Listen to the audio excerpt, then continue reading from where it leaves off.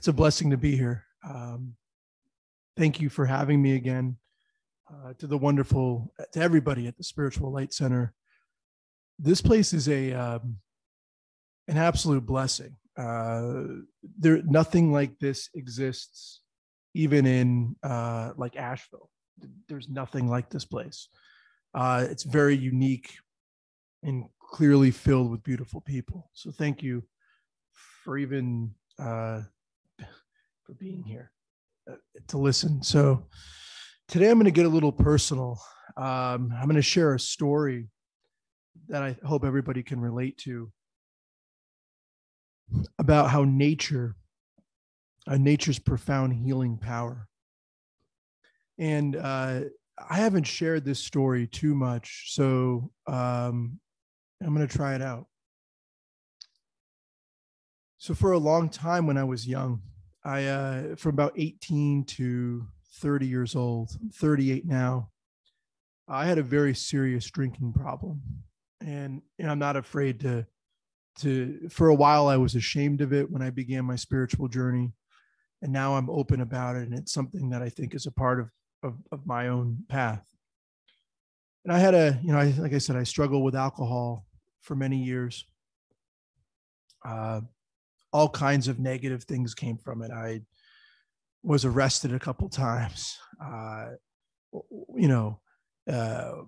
Woke up in a padded cell before. That was a harrowing experience. Caused a lot of. I saw all the problems I was causing in my life. To my mom, my dad, my friends, families, lovers. And that destructive behavior continued through college, high school, college, beyond college, into young adulthood. And then something miraculous happened. By the way, I say up to that point, I had been struggling with my own kind of inner demons, my own sense of not belonging, my own fear of not being accepted, that stemmed from me being adopted. And so all of that kind of simmered and came up in the form of alcohol abuse. And that went on. That destructive behavior continued to spiral. About 2 years before I considered to be my spiritual awakening, I remember I was driving one night, and I had been drinking, and I nearly collided into a semi coming in the other lane. Bad stuff, And I was, if you believe this or not, I was teaching college still at the time. So great example I was at the time too for all those young students. Well, that behavior continued to go on until something miraculous happened. I got my dog, Abby, who's home right now sleeping. We had a long day of hiking yesterday, so she's a little bit tired, or else she'd have a playmate today. So when I was about, I'd say about 29, Abby came into my life, and I was living in upstate New York. And as anybody knows, when you have a puppy, she was 8 months at the time, they have endless energy. And so the only way to work that energy off was to get her out into the woods. So up to that time, my relationship with nature was not, I'd gone out to the woods here and there. I always loved nature, but it wasn't something that I was like, it wasn't something that was the center of my life. So with Abby, it forced me to start getting out into nature every day. At first, it began at the local parks, for a half hour, 45 minutes a day. It's about 10 years ago. And then it started extending to about an hour a day. And still, Abby's energy was as frantic as ever. So we had to do that to 2 hours a day. So I had to start venturing out to state parks and, finding new places to hike. And I felt something starting to happen within me. My drinking sort of began to subside. the heavy bouts of drinking became more far and in between, but I still felt like when my suffering would manifest and feel intolerable, I would go back on big drinking bouts. So I wasn't drinking as often, but I was still drinking recklessly and abusing alcohol. So I continued to still get out into nature. At this point, it was still to kind of get Abby's energy out. And then something really began to happen where the healing impact of nature went to something that was just good for relieving stress and helping me control the drinking to something that became an inner transformation where the healing effects of nature now became a part of me, where the earth became my deepest spiritual expression and practice and guru and God.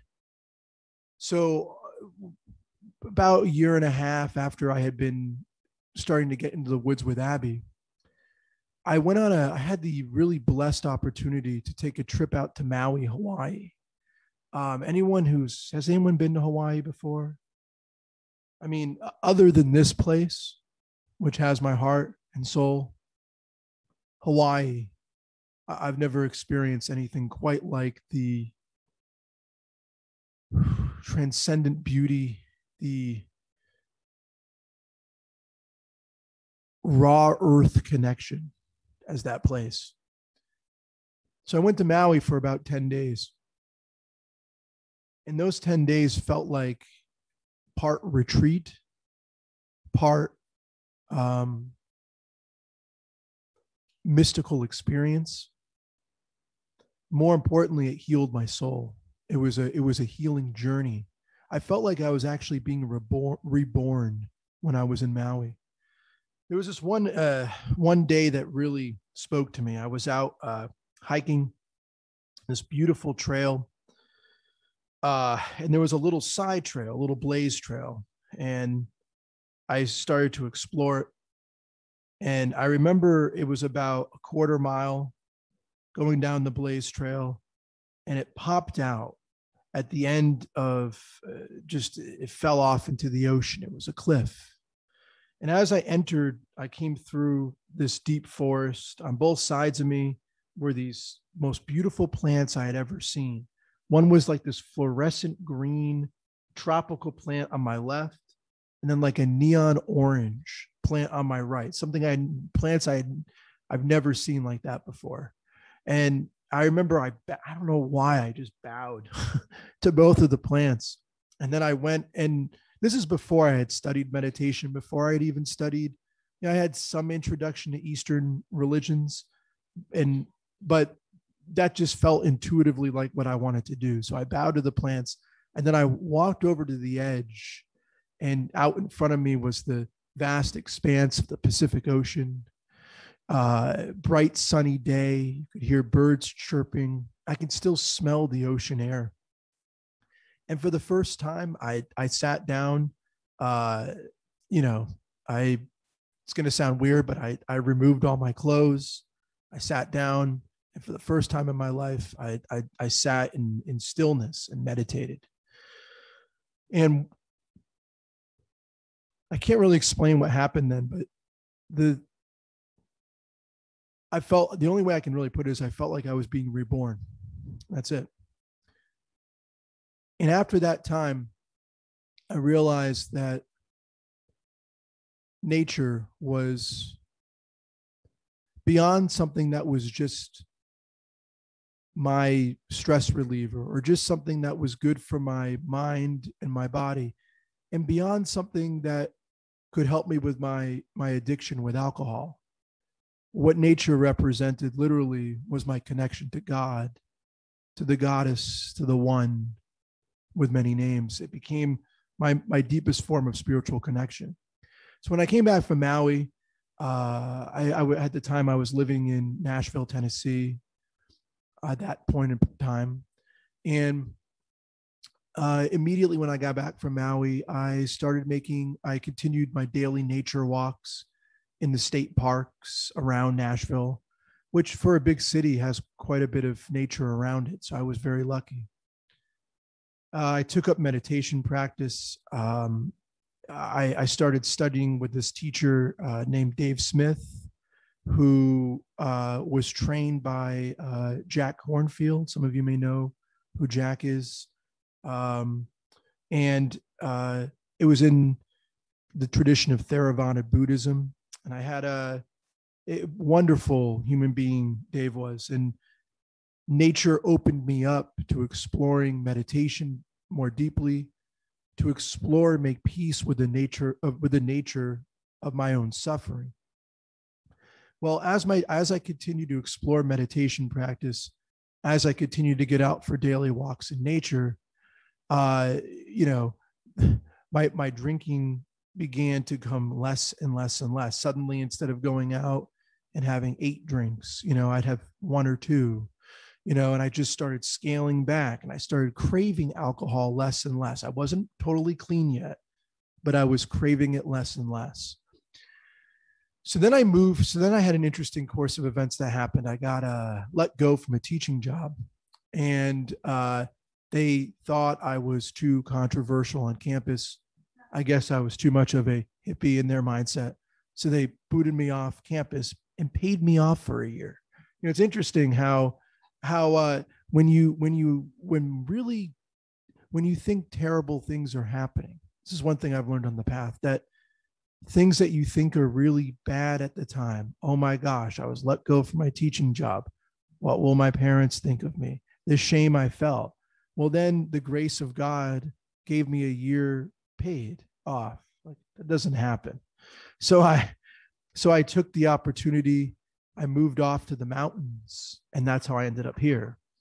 So I wound up in the Smoky Mountains. I had been camping out in the while I was living in Nashville. I had been taking camping trips out to this area, actually Pisgah National Forest. And I wound up first in Brevard when I was let go from my job, and then I wound up in Franklin. And I've been here for most of my time since 2015, with a couple interludes out in the Colorado Rockies, exploring those mountains. And over the last 5 years since moving to the mountains, I feel like I've deepened my relationship even more with nature. Now it's something to me that's not even like today. I just spent, before I came here, I was already in the woods for 2 hours today. I have some national forest behind my place, and I have daily walks. In nature, I spend during the summers sometimes upwards of 4 or 5 hours a day, hiking in the mountains. It's just, for me, it's something that I would actually call as my salvation now. How many people feel with their relationship with Christ, which, by the way, is a beautiful and time-honored relationship. Jesus, of course, is one of many of our enlightened masters and beautiful sons of God and daughters of God. But for me, the earth is my savior, is my saving grace. And I think, without the earth, I don't know if I'd still be here. I think I would have probably either A, killed myself with drinking, or B, wound up in prison, or C, just kind of maybe ended up in some kind of psych ward, just lost my mind. Nature has kept me rooted in spirit. It's been my healer.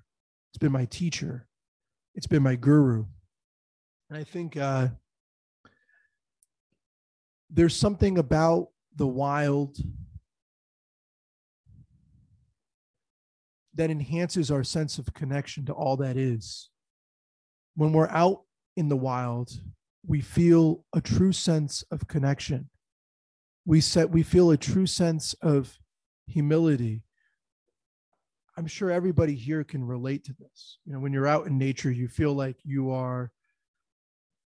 there's no illusion of separateness. You feel like you are part of a greater whole. There's a vast web of being that you are a part of, not separate from. And I feel that every time I walk through the woods, I feel that every time I'm overlooking a glorious sunset, I feel that way every time I'm standing on top of one of these majestic peaks that are out here. I mean, heck, I even feel like that just walking out on my deck every day and seeing just the mountains right there. I mean, you don't even have to go climb a peak to feel it. You could simply just sit on your deck, or as Doug said, sit in your garden and just contemplate. I mean, we're so lucky to have this as our backdrop. And so you feel that sense of connection, and nature to me also fills me with this sense of total freedom. Total freedom. And I think that freedom comes from, you don't have to be anything else than who you are. That's it. When you're out in nature, you're like, you see all these beings, the trees, and you're like, they're not pretending to be anything than they are. They just are. The snake doesn't try to deceive anybody, trying to convince it it's something it's not. The deer prance effortlessly with the freedom of the ages. You can be who you are when you're in the wild. And you realize that you are part of a greater cycle where life and death aren't these like dueling counterparts. They're actually one and the same. Life becomes death. Death leads to rebirth and hence more life. It's a continuous cycle. And you see that through the processes of nature. You see that with the tree, that even as it's dying, I say that in quotes because it's not really dying. Even as the tree is dying, it's still giving life. You know, you see that, you know, everywhere when you're out in the wild. So freedom, a sense of connection, and belonging, right? Belonging. You feel a sense of belonging when you're in nature. And I just think, you know, in my own journey, it has been, I feel like I was almost like something deeper. And the fact is, that is what it is. Something deeper, like call it God, call it the will of the divine, call it karma, call it absolute being, whatever term you have for it. That's what led me to the mountains, to develop my relationship further. And it's my intention down the road to share that with others. Like many people who start reaching their middle ages, I'm going to be 40 in a little over a year now. I want to devote my life to bringing nature to others, to help heal others who have been through similar bouts of suffering. And by the way, some of the suffering I've been through is nothing compared to some of the suffering that others have been through. You know, so I don't want to make my suffering out to be somehow more important than anything else. It's just everybody has their own suffering. But I want to share that with others. I want to share nature with others because it can heal. Not only can it heal your mind and your body, it can heal your spirit. And so I think I'm going to devote my life to hopefully setting up one day a refuge center where those who have suffered can come and heal. I think out here in these mountains is where I'm going to do it. You know, I'm going to set something up out this way. And I just wanted to come and really share my story today, as opposed to having like a normal lecture or talk, which I've done in the past. I just wanted to share my own story with you all. It has been a saving grace. And these days I feel more spiritually enlivened. I'm no longer consider myself an addict. I feel a peace and belonging that I've never felt before because of my connection to nature. And I would encourage everybody here, if you haven't already, which I'm sure looking at looking at all these beautiful conscious beings in this room, I'm sure all of you have explored your relationship with nature. So please don't take this as condescending. Explore your relationship with her, though. The earth is one of our most, not one of our most profound connection to the reality of being and to yourself. So I just want to thank everybody for allowing me to speak today. And I'd like to hear from everybody in this room, anybody who's comfortable speaking, whether they feel the same kind of connection, whether they've experienced the same type of healing from the earth that maybe I've experienced. I'd like to hear some stories that maybe people would like to share about how maybe the earth has helped them heal and has helped them through their periods of suffering. If anyone's comfortable sharing or anything.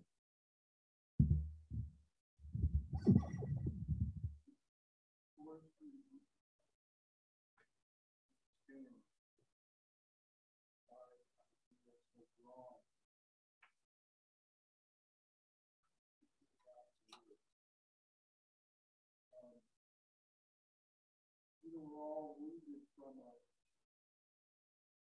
something. We all have a wound.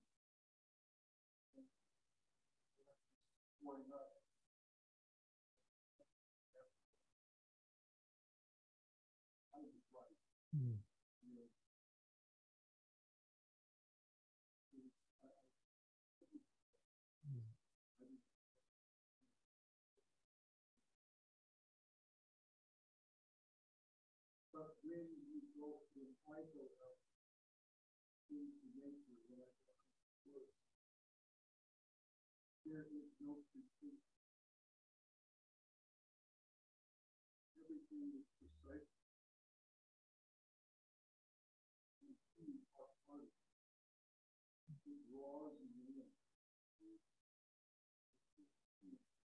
The closest thing, Bill, what you're saying is when you're out, when you're connecting with nature, you're home.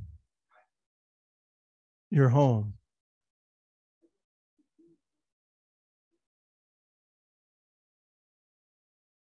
And that pressure in our society of having to fit in, of having to conform, that pressure's not there. And all you have is pure, unfettered spirit. You're home.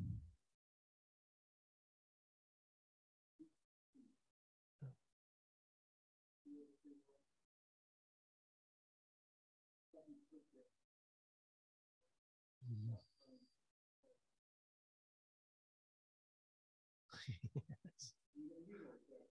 I know exactly what you're talking about.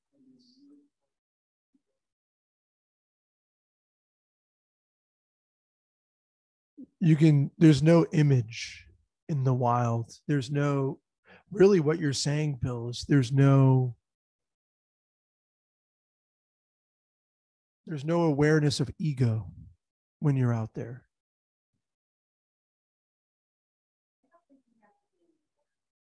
Yeah.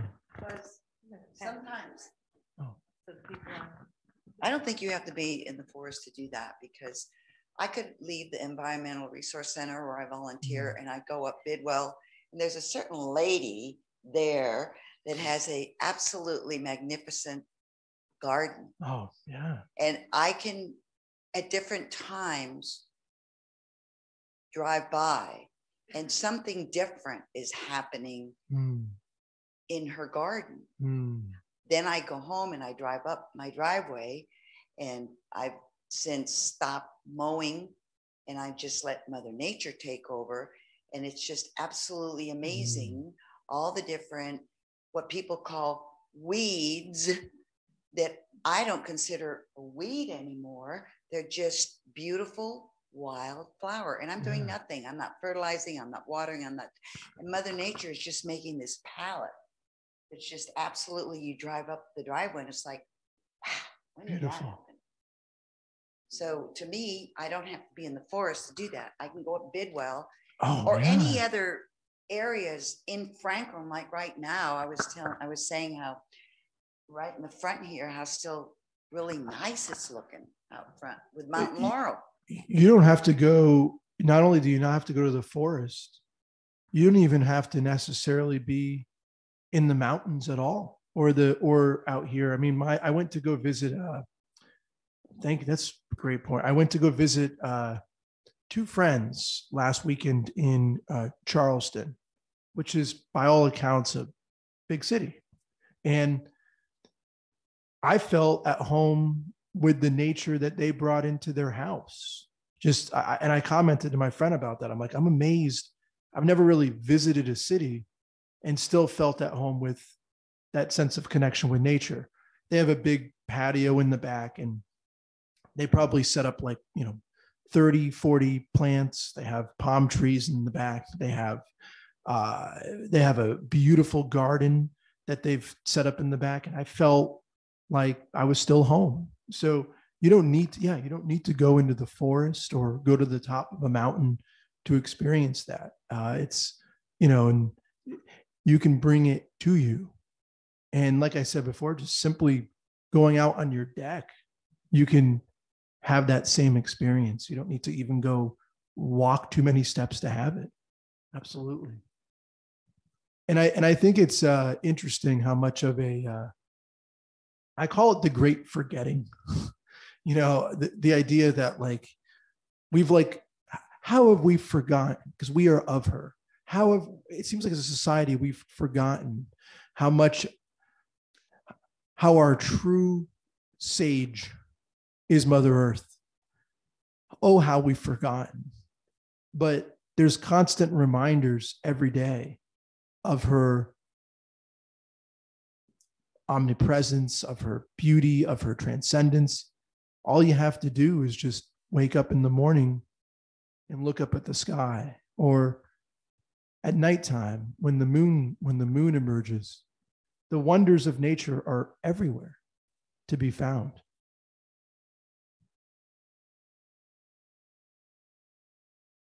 Anybody else want to share? Or? I guess I can't. My voice comes and goes.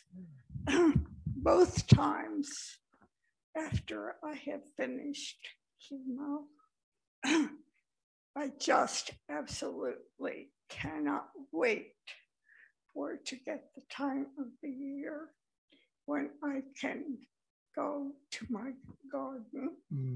And sometimes I start by splitting a bag of pine bark, and I can take a few handfuls out with my hand. And then pretty soon I'm working for a couple of hours, and you are at total, complete in the hands of God and Spirit. And no problems exist for the time that you can be there. And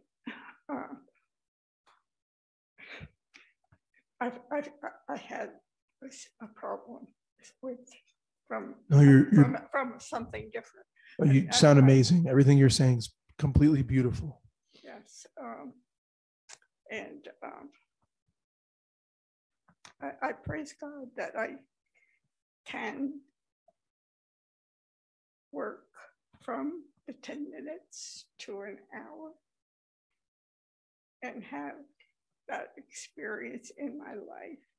And I do believe my friend Sue has told me that it gives joy to other people who see it. So, it's beautiful. Thank you. And what was your name? Beverly. What? What's your name? Oh, Beverly. Beverly, that was beautiful and moving. Wow. I mean, that's absolutely beautiful. And I hope you get to spend a lot of time with your garden. Beautiful. Beautiful. I'm Claudia. I'm 77 years old, and I just moved here to be with my sister Sue. Oh. She's not my birth sister, but we've been sisters and friends for 30 some years, 40 years. That sounds like sisters to me. And I come to visit her just about every year, every other year, she and her husband, and stayed for a month, and I love it here. And my youngest, I'm a California native, several generations, and I left California and all my family and moved here in February, beginning of February. February 1st. And it just, I now have my own home, and I take my little dog for a walk. I don't go far, maybe half a mile, and walk around, and I just see every day it's a new plant, a new flower, a new, what people call weeds, I call beautiful little flowers, and it just fills my soul. That's what I tell everybody, and I'm so happy. What a blessing for you to wind up out here. That is, it. Did anybody else come move from afar out here? California. Yeah. So everybody, I mean, anybody who's found this place, I mean, this, and for those of you who have grown up here, for those of you who grew up here, you all are so blessed and incredibly. This is without a doubt, I'll say it. This is the most beautiful place I've ever been. You know, I've traveled all around the nation, and this is by far the most beautiful place I've been. Tied with Maui and this, or Maui, but now Maui is like a special place in my heart. But these mountains, there is something truly mystical and divine about this place. The signs that you'll sometimes see that it's God's country, that's not inaccurate. There's something very true about this area. So, anybody else want to share? Please.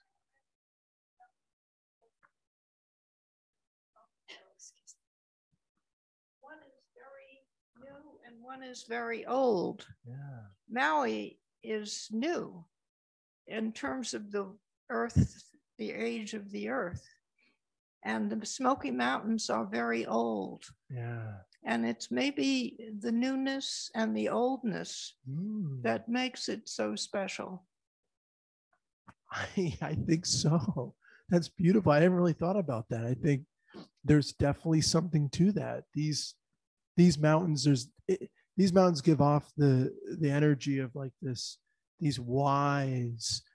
It's like the wise ancient mother who's like, you know, I once wrote a piece actually called Two Ranges, One Teacher, and it was about the Rockies and the Rockies and the Smokies. But yeah, I think definitely there's that ancient wisdom of this place, and then the birth, the youthful energy of Maui. You know, certainly, I think there's something to that. Yeah, and it's still growing. Yeah.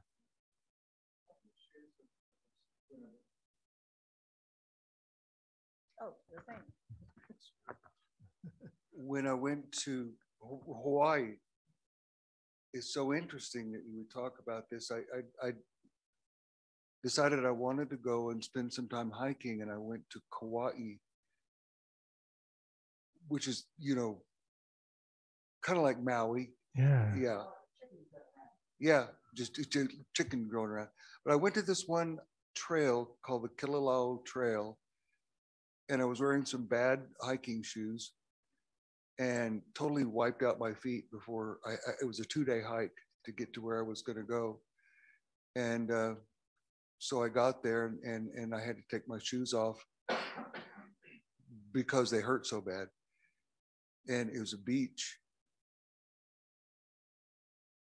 and there was a cave in there, and I went in, and blind fish were in this little creek. And I put my feet in that creek, and it literally healed them. I got out, I put my shoes on, and later on, I started the 2-day trek back along this trail painlessly. And I got to this one point where I was just so filled with awe, where the trail came right up to the edge of a cliff, like you're talking about. And I looked down over the cliff and stared out into the ocean. And then I looked down closer to the shore, and there was a humpback whale with its baby. Wow.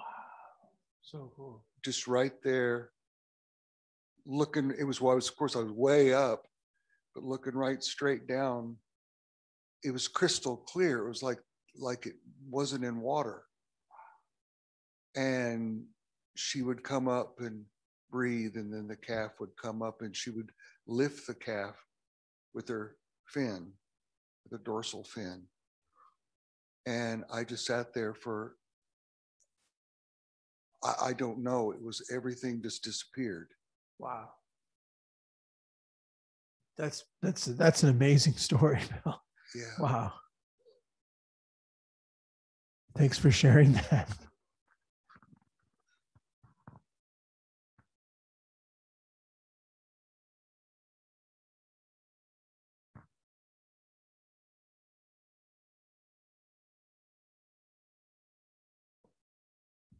Well, thank you for allowing me to share the story, and thank you for listening and being here, and thank you for sharing your stories. If anybody else wants to share in a minute here, we'll wrap it up.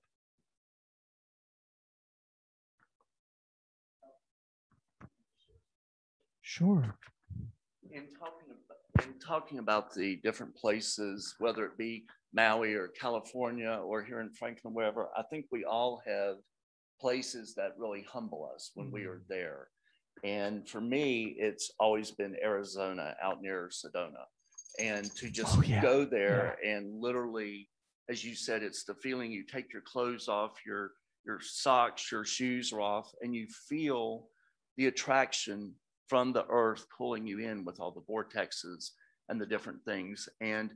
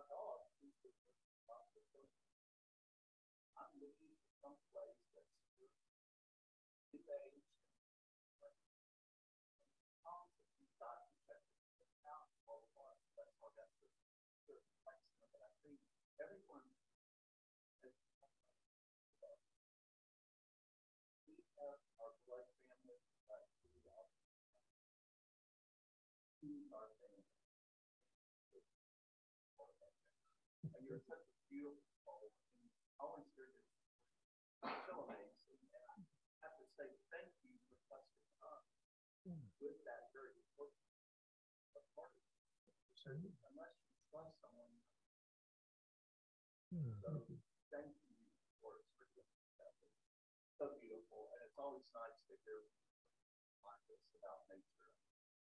Such a simple. Thank you, Doug. And thank you so much. That means a lot. And Sedona's